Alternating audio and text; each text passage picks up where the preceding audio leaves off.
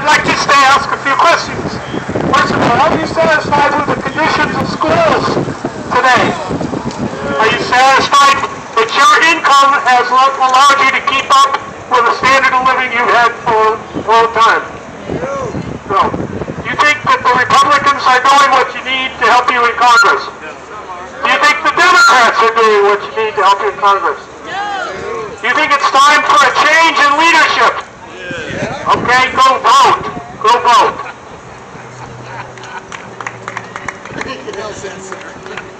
Wow, okay, so in the end, I guess the way we change things is that we have to vote. Okay.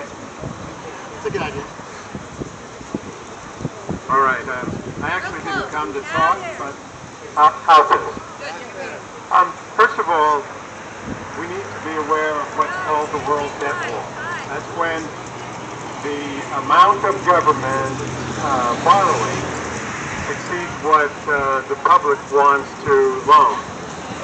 We should hit that wall somewhere just prior to the next election, maybe a little bit after we get quantitative easing free.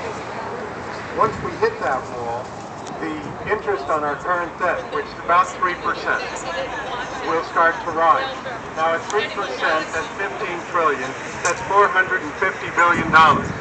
How many remember that Congress could not take $400 billion worth of cuts this last year? Yeah. Okay, so we're talking about $50 billion more that Congress, more than what Congress would cut. Italy right now is at 6%. That is more than Congress has been willing to cut. And if the United States goes down that path, we are looking at major cuts that nobody in Congress is ready to do. Now, Mr. Obama doesn't have a budget. So if he doesn't have a budget now, what's he going to do when he's forced to either pay the debt or stop borrowing altogether? And he's borrowing 43% of our budget, of our total spending.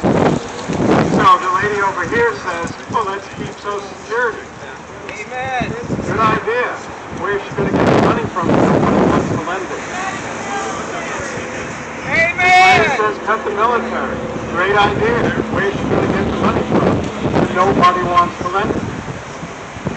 What you're looking at in this election is somebody who needs to know how to balance the budget, how to have a budget in the first place, how to balance it, and then how to actually produce some kind of government with what's left over.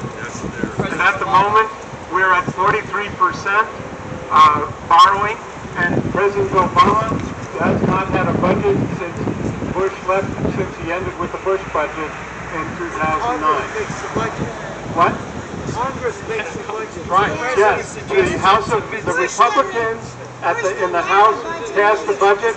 The Democrats in the Senate refused to pass a budget. And when the Democrats had control of both the House and the Senate, they refused to pass a budget. There's at no point can you say, oh, it's the Republicans' fault. Absolutely false. No, it's absolutely true. It's true. Absolutely true. Okay, so we have a problem, and the problem obviously isn't being fixed by Bush, who is borrowing billions of dollars a day from China to fight a war, and the problem's not being fixed by Obama, who's not playing the game the way that we thought he was going to play the game. The people who voted for him thought he was going to play the game. So we got a problem on both sides. I think we both realize that now. So I think that comes back full turn now to what the Occupy movement's about, and the Occupy movement is about both parties being corrupted.